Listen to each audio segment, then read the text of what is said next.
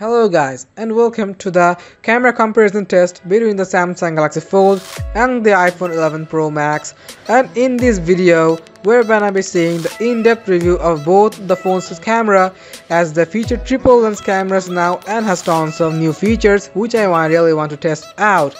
So let us see which phone performs better in this case.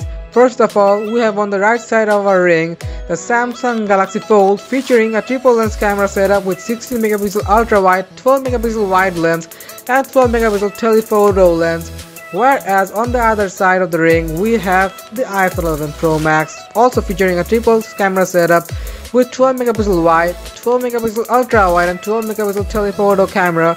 And now let us see how for the front cameras. Samsung Galaxy Fold features a 10 megapixel cover camera when the phone is folded, and when the phone gets unfolded it features a dual camera setup featuring 10 megapixel and 8 megapixel cameras for taking different angle shots from the selfie cameras.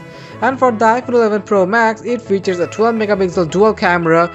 Without further ado, let us go into the rivalry of this phone and let's see who can win this one out.